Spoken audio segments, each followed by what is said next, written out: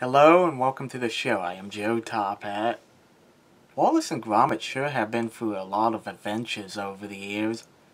They've been to the moon, dealt with an evil penguin, rescued sheep, struggled with a were-rabbit curse, and faced off against a serial killer.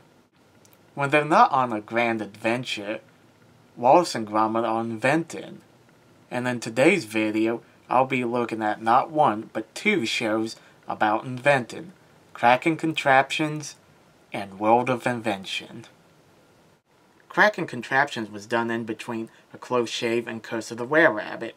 These 1 to 3 minute shorts serve two purposes: give the public more of Wallace and Gromit, and train new animators in working on the characters. There were 10 shorts in total, featuring Wallace showing off a new invention, while Gromit usually suffers as a result. It may not be a grand adventure, but Cracking Contraptions is funny and fulfills its purpose. Now let's look at the 6-episode miniseries, World of Invention, the closest we've ever got to a Wallace and Gromit show. This time, the duo takes a look at real-life inventors. Each episode featured an inventor of the week, ideas that never took off, inventions that were inspired by unlikely sources, and an invention countdown. If you're interested in learning about modern inventors, World of Invention is for you. If you want another Wallace and Gromit adventure, rewatch the old shorts or movie. Sadly, World of Invention would be the last time Peter Sallis would voice Wallace. In 2012, he announced his retirement due to his decline in health. And now, in 2017, we have lost him.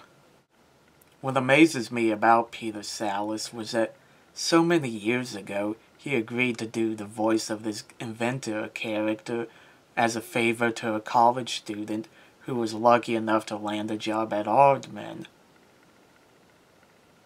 Obviously, Nick Park couldn't have paid him a lot of money, and there was no way of knowing if this would become world famous.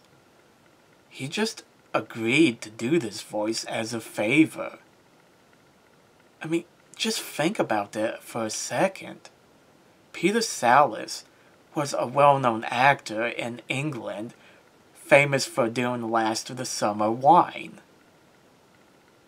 And Nick Park just wrote him a letter asking him to do this voice. Sallis could have just laughed it off, read the letter, and tore it up and throw it away. But instead, he did the voice. This story just proves what a great guy Peter Sallis was. Now, for the future of Wallace and Gromit. Is there a future? Nick Park had admitted that Peter Sallis was his first and only choice for Wallace. And since his decline in health, he has been reluctant to do anything with the characters. He's even said that we might have seen the last adventure of Wallace and Gromit. So, was World of Invention the last time we'll ever get to see these characters? It's hard to say. But Peter Lord, one of the founders of Aardman, has given a more optimistic view.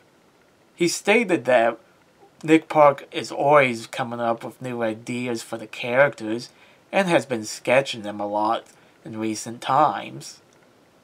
While it's hard to imagine anybody else voicing Wallace, it has been done before.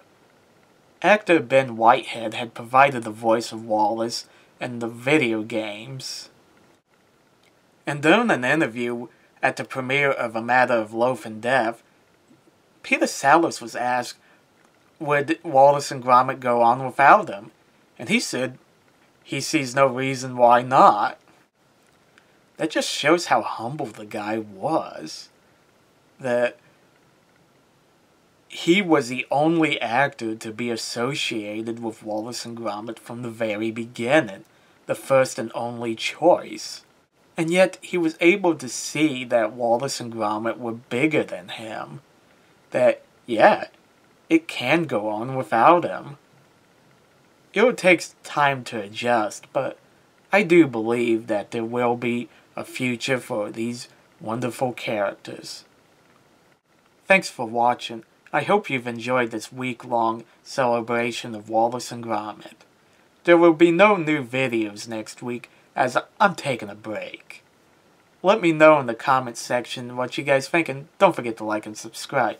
See you later.